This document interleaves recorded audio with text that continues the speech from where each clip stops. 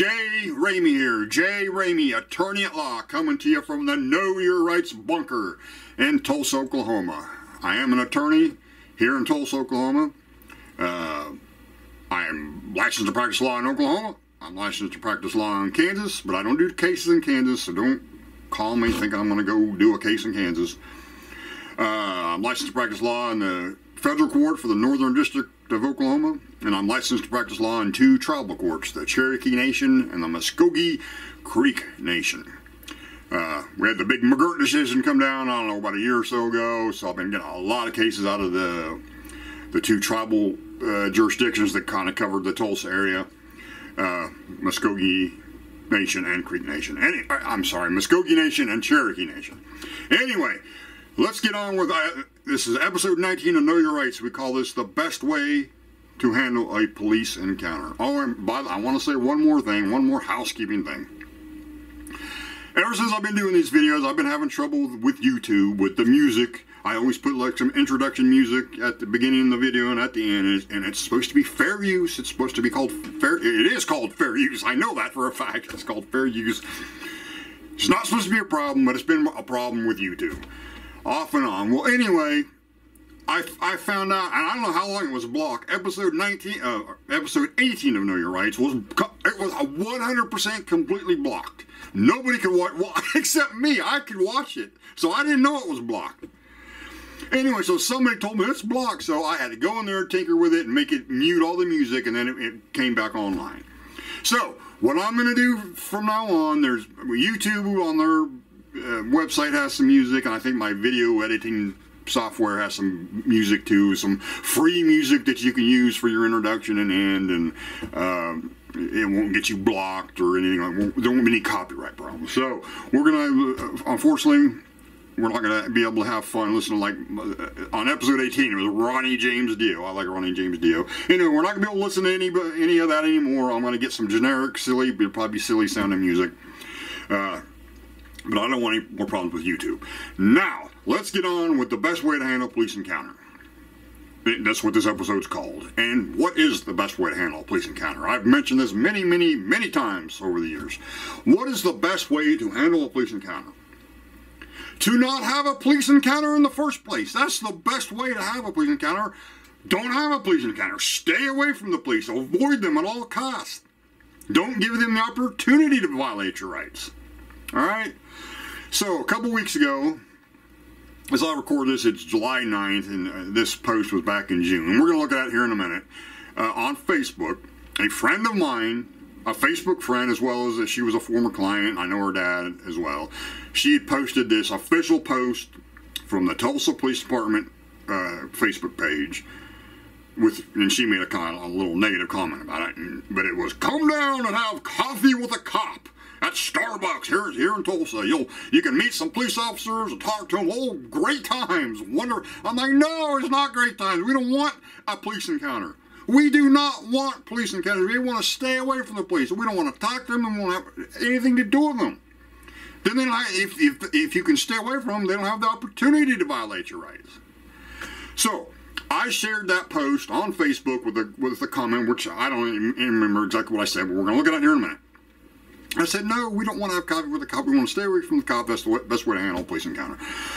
Oh my God, some of the cop sycophants went absolutely crazy about that post. They came out of the pits of boiling raw sewage that they live in to post on my Facebook page about how terrible I am and I'm hateful. And we're going to look at the post here in a minute. I don't know where they get all this hate and stuff from. Anyway, well, so a while back I bought this software that allows me to record what's on my computer screen, and I was going to use it for some videos, and I never got around to it. So, boom, now is the perfect chance to use it. So we're going to look at that Facebook post. We're going to look at the comments. We're going to look. Well, I've already done it. I've already made that video where I recorded it straight from the screen, and we're going to. Well, why don't I just stop talking about it? Let's just get right to it. Here's the Facebook post I made with my additional comments plus the comments some of these people made. Let's go take a look. Okay, so here's the post from the Tulsa Police Department that I shared. Picture of evidently some police officers and Starbucks. And down here, Tulsa Police Department, This came out on June 22nd. I shared it the next day. Coffee with a cop. Come see us this morning. No, I don't want to. You know, so like around Christmas time, they'll do this, you know, taking kids out shopping with the cop and whatever. Or, we'll see that, you know, coffee with the cop. Sometimes they'll do it at McDonald's and stuff. Whatever. We'll be at Starbucks 71st Memorial for coffee with the cop. Come interact with some of the officers. No, I don't want to interact with them. I do not want a police encounter. None of us should want a police encounter. Or you might catch a few working the drive-thru. We hope to see you there. You ain't gonna see me there.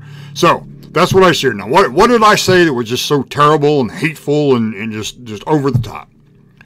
Why would any rational human being want to interact with a cop? Yeah, if you don't want your rights violated, if you don't want to get beaten up, shot, and then hauled off the jailhouse, and then have the cops come lie about what you did. Who in the hell wants a police encounter? Who wants a police encounter? Again, the best way to handle a police encounter is not to have a police encounter in the first place. We need to stay away from the police. We do.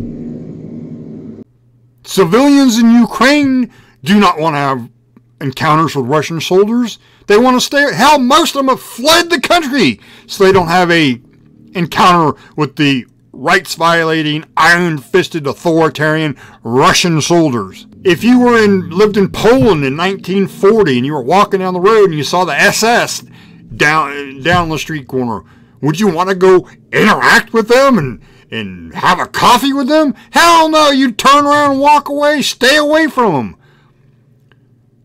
You know, the police are the brothers of the Russian soldiers. They're the SS in Poland was their predecessors. These are what they want to do. They want to do the same thing all these people are doing. Violate your rights, beat you down, kill you, lie about you, and then haul you off and lock you in a cage. What I said here was what any rational, normal, competent, experienced, learned criminal defense attorney would say. And if we find ourselves in a police encounter, oh my God, we can't have that. Highlight it. Hateful. If we find ourselves in a police encounter, we need to assert our rights. Oh my God. We can't have that. Cindy Blaylock. Hateful. That's just stop the hate. Let's look at the comments. What is the hate? Yeah, here we go. First one. Cindy Blaylock Clark. Stop the hate. Cindy Blaylock Clark. What is the hate? Who called for help? You know, what is the hate? I've heard that. Cindy Blaylock Clark on my Facebook page. Tell me, who would you call for help? When I tell people, we've heard that. I've heard that over and over and over on my Facebook. Let's say we have a mass shooting here at the Know Your Rights. I tell people about I call the police for help. So, of course, I got plenty of guns around that are loaded. We have a mass shooting here at the Know Your Rights, but never mind. I call the police. I call the police for help, and they show up. Of course, I got stand outside for 30 minutes talking. I would help myself first. 70 minutes. Never mind that. I don't know. I'm trying to remember. I call the police for help, and they show up, and they stand outside for 30 minutes talking before they helped. 70 minutes. But let's say I remember what happened in Uvalde, Texas. I think it was 70 minutes. I had to call the police to come do an accident before they helped. I've been in an accident a couple of times. But let's say I do that. The police, or they have to come. I've had to call the police so you can turn in come do an accident. Okay, the police did that. They showed up, took a report. Why does that absolve them of all the wrongdoing that they do day in and day out in this country? They violate people's rights. They lie in court. They beat people for sport. They're violent thugs. Why? Because I had to call them to come do an accident report, absolve them. Wait, we had a Tulsa police officer who raped a woman. He just got arrested like 4, 5, 6 days ago. Raped a woman. But no, they're all absolved from all their wrongdoing because Cindy Blaylock Clark and other people say, tell me, who would you call for help? I back the blue. Oh, God, Lord. Stacy Stokes, I'm dating a volunteer officer. Well, I feel sorry for you, Stacy. And again, it's a volunteer officer, but let's talk about that. Why do people want to be a volunteer officer? Why do they want to go do this and not get paid? You know, they go work their 40 hours a week at their normal job, and then they go out and work hours and hours as a volunteer officer. Well, it's obvious. They want that badge and that gun and that power, and they want to go out and violate people's rights and tell them, I'm the police and you're going to obey my command just the way it's going to be, and I'm going to put you in the jailhouse because you got a dried plant in your pocket, you know. But anyway, as we know, police officers they're very well known for domestic violence. And it's obvious why that is. They go out and they work their 8-hour shift. By God, you're going to do what I say. You're going to follow my command. If you don't, I'm going to beat you down with my billy stick, haul you up to jail. Well, then they go home and nothing's changed. They go tell their wife, their girlfriend, you'll do what I say, you'll obey my command. And the woman smarts off to him, I ain't obeying you. And then, well, boom, smacked in the face. Because they're violent. They're violent thugs. They're not going to listen to their wife or girlfriend and backtalk them. Anyway. And here we go. I also know there's bad in every culture, religion, and career, and race. Okay. These people are given a badge and a gun. They're unleashed on the citizens of the community. They can do anything they want. They can kill them for not obeying commands. They can lie and make up something to arrest you for and take you down to the jail. Even if they're not lying, even if they actually caught you with a dried plant, they will take you down to the jailhouse and lock you in a cage. What kind of person with a conscience would lock you in a cage because you had a dried plant in your pocket? But so we can't have bad in their career. We can't have bad in the police department. You know, we all know this few bad apples is just a bunch of crap. But we can't even have a few bad apples in the police department because they're given a badge and a gun. They can do anything they want. And so they go out and violate our rights. Lie in court. You know, whatever. I don't want to hear about there's bad in every profession. You know, I'm not given a badge and gun and unleashed on the people of my community. I'm trying to protect people's rights. All right, Jennifer Espinoza. Now, I've read this a couple times. This is one big, long, run-on sentence. There's no periods at the end of the sentence, no capital. You don't know where a sentence begins and ends. And this is the people who support the police. This shows you how educated they are. The police supporters. They can't even write a coherent paragraph. Why y'all so negative on cops? Not all are bad. You know, I just addressed that with the last comment. We're all human beings. They have a job just like the rest of y'all. But y'all don't know what they deal with on a certain basis. I thought coffee with a cop was a good idea. My son wanted to go, but I was busy that day and couldn't make my kids think cops are cool, and I wanted to stay that way. Okay, whatever. That's terribly written. Now, she says, y'all. Now, sometimes I get these comments that are, why are you so negative about the cops, Amy? Why do you hate the cops so bad? Did you have a negative experience with the police once? I'm like, what are these people not getting? Did they even read who's writing this? It's J.K. Ramey, criminal defense attorney. I didn't have a bad experience with a police officer once.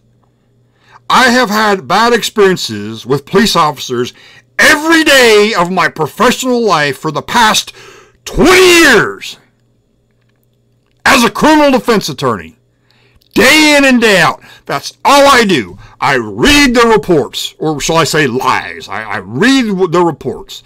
I watch their videos, dash cam video, body cam video, the videos they made at the police station where they questioned my client, who waived all of his rights most of the time. The clients come in here to hire him. I hear their stories. You know, I call them victims, the victims of the police violating their rights, lying about them. This is what I do every single day of my professional life. It's that experience, 20 years of that, knowing how the cops violate our rights, lie. They're violent. They hurt people for fun. That's why I'm so negative on cops. But I'm not even, this post, I'm not even negative. I'm just saying how to protect your rights. We're all human beings. They have a job, just like the rest of y'all. No, they don't have a job. Like, they're given a badge and a gun, and they're unleashed on the public, and they can do anything they want. I don't have a badge and gun, and I'm not unleashed on the citizens of my community to do anything I want. My job is to try to protect people's rights, not to violate them. You see, these people like Jennifer Espinosa, oh, she knows it all. She knows it all. Even though I got 20 years of experience as a criminal defense attorney, going down to the courthouse every day, dealing with the police, dealing with what they've written in police reports, reading their lies in police reports, listening to them testify, not testify, but testify in court. I've been doing it every day for 20 years. But people like Jennifer, oh, they know it all better than me because they had coffee with a cop once. Whatever. You know, whatever. Oh, here we go. Janet Helm. Well, I won't be calling him if I'm in trouble. Okay. Seriously? Okay. So who are you going to call? Well, first of all, Janet Helm, you're a cop sycophant. Why would you ever need a defense attorney? Why would you ever get in trouble? You're obedient, aren't you? But let's say you did get in trouble. You don't want a criminal defense attorney who gives good legal advice how to protect your rights, that is going to protect your rights during your case, that's going to do everything he can to help you against the police. He's going to be on your side and not the police. That's not what Janet wants. Because she won't be calling me. She'll call the criminal defense attorney who tells her to waive all her rights with the police, who will tell her the police were completely right in everything they did, who will go to court, and when it's his turn to get up to cross-examine the police officer, he will get up and say, well, Mr. Officer, thank you for telling the truth. I'm glad you arrested my client. I have no further questions, Your Honor. That's who Jennifer wants. Or Janet. That's who Janet Helm wants if she gets in trouble. That's who she'll call. Again, the advice I give and the advice I give about the best way to handle a police encounter is not to have one at all. That's any criminal defense attorney, competent, well-learned criminal defense attorney would say the same thing. Now, I know there's some, maybe she'd call one of these ex-prosecutors who's buddies with the cops. Maybe that's who she would want if she got in trouble.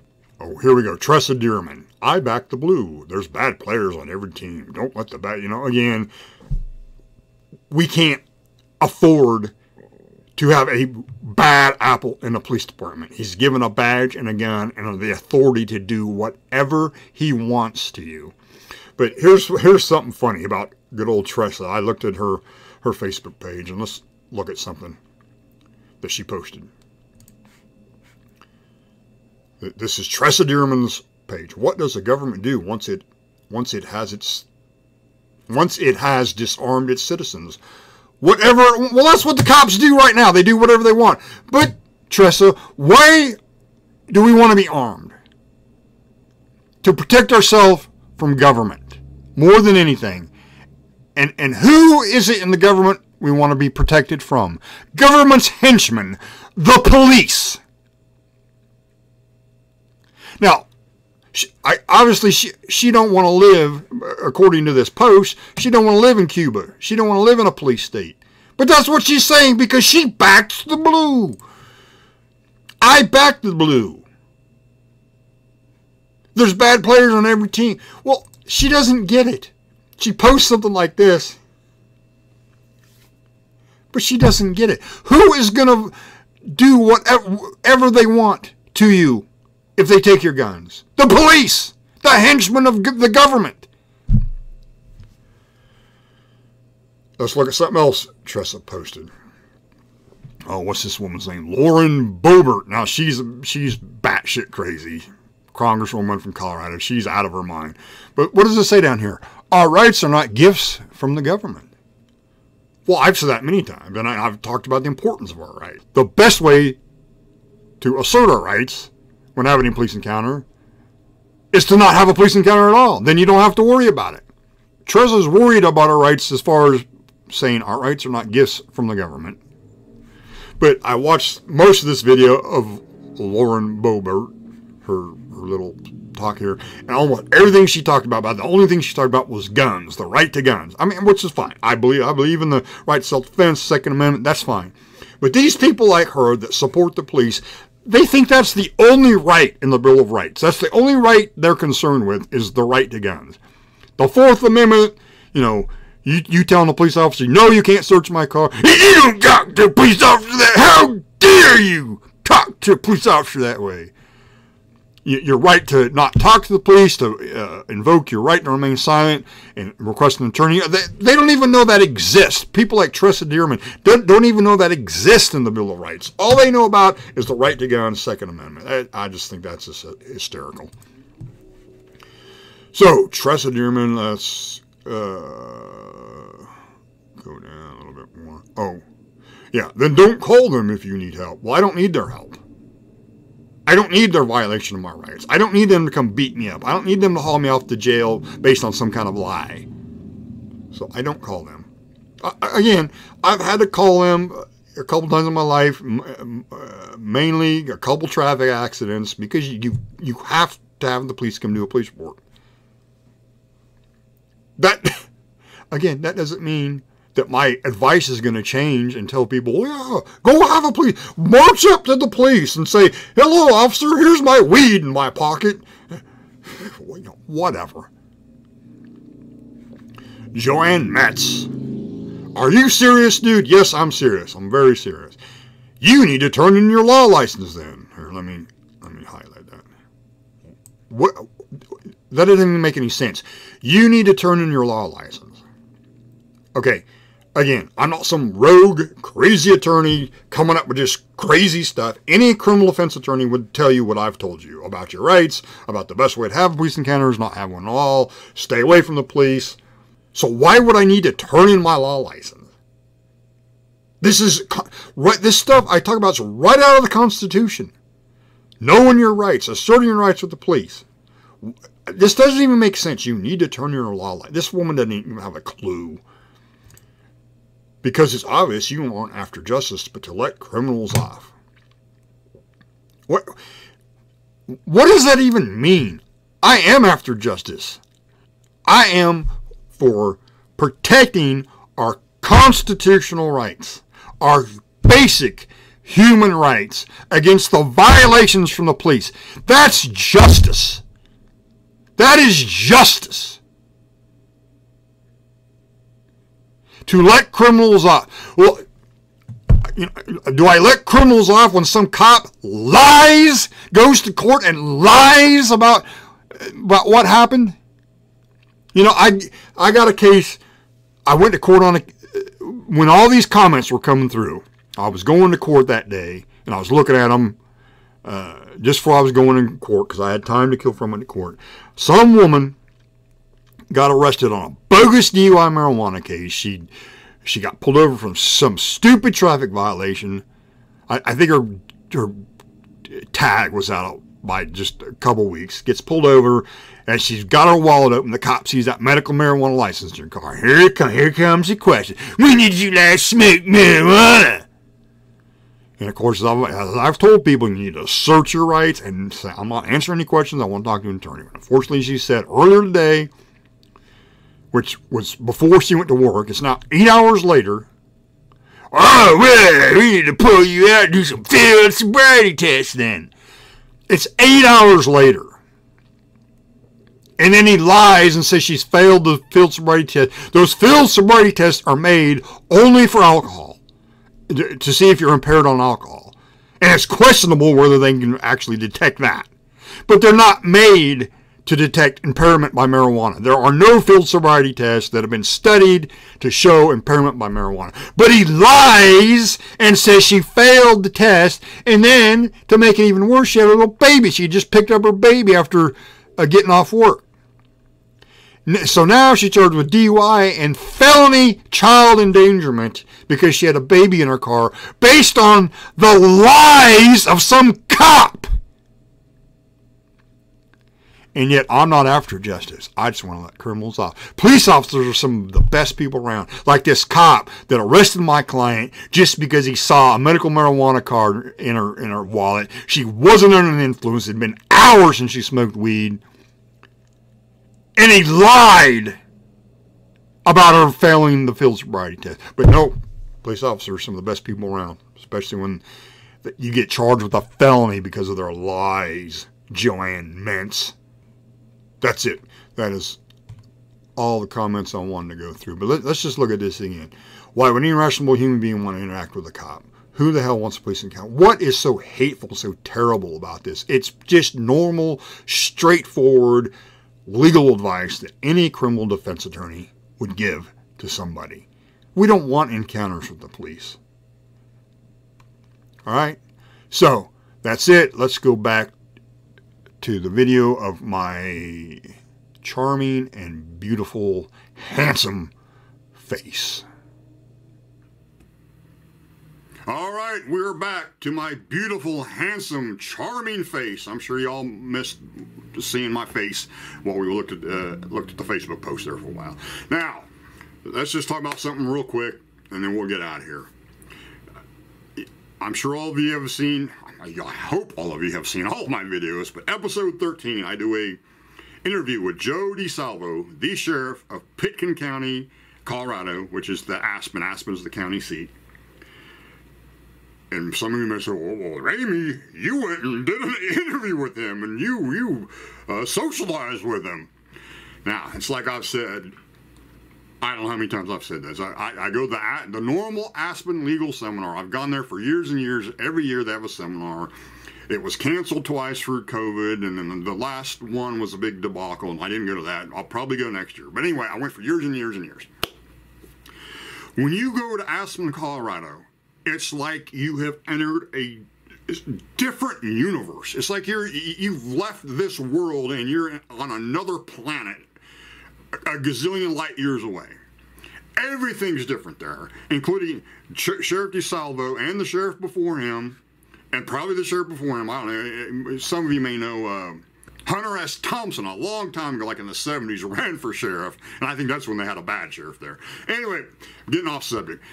The sheriff is cool. He came and gave opening remarks at the seminar once. Well, more than once. He's done it several times. Now, sometimes I miss the opening remarks because you don't get credit for it, and sometimes you get in late and you got to get some sleep. So you miss the opening remarks, which are like 30 minutes, 45 minutes, an hour. So he may have given opening remarks before that I missed, but he gave these opening remarks, and he's real cool. And then we have these dinners, and at these dinners, everyone's smoking weed, everyone's drinking. And there's the sheriff. I remember I got in line to get dinner, and he ended up right next to me. And he said a few things that, you're the sheriff. I shook his hand. Oh, yeah, how you doing? Good to see you. And, we got dinner. I didn't see him. And I mean, I've seen him around some of the other events, but I didn't really, sit down and spend a lot of time with him. But my point is, he's there at the normal legal seminar where everyone's smoking weed and drinking. And he talked about how I'm sure he still smokes weed, but certainly I've heard him talk about how he smoked weed when he first came to Aspen. And then he talks about how when he was coming up in the sheriff's department, when he first started, like in the 70s, they didn't care about marijuana. If they didn't make arrests for marijuana, it was just overlooked. Move on. If they caught someone smoking marijuana, well, just move on. Anyway, it's, like I said, complete different universe in Aspen, Colorado. The sheriff is cool. I assume his deputies are cool. I don't know any of them, but if the sheriff's cool, his deputies got to be cool. But I've said this a number of times, especially for those of you that live around Tulsa and Rogers County, which is one of the next counties over. Who's our sheriff here in Tulsa County? Not Joe DeSalvo. Dick Vigoralo, whatever his name is. And then there's this real mean sheriff who hates marijuana in Rogers County. And Scott Walton. He hates marijuana. Could you imagine these two guys showing up at the normal legal seminar dinner where everyone's drinking, smoking weed? Yeah, they'd show up, all right. They'd show up with a platoon of their deputies in a paddy wagon with their billy stick, and they'd be beating everyone down and hauling them off to the paddy wagon. Again, it's not like It's not like that. So in Aspen, Colorado. So yes, I guess they're an exception to every rule. If there is some cop who's cool, like Joe DeSalvo in Pitkin County, Colorado, yeah, maybe you would socialize with them. I have socialized with him, and I did a whole interview with him, which is episode 13 of Know Your Rights. All right, that's it. Enough talking. Let's get out of here. We'll talk to you guys later. Remember, if you ever... Again, the best way to have a police encounter is not have a police encounter in the first place. Stay away from the police. But if you find yourself, because if, you get pulled over, they end up on your doorstep, or you just couldn't avoid them. If you have a police encounter that you couldn't avoid, do not waive your rights when you have that police encounter. Always, listen to my voice.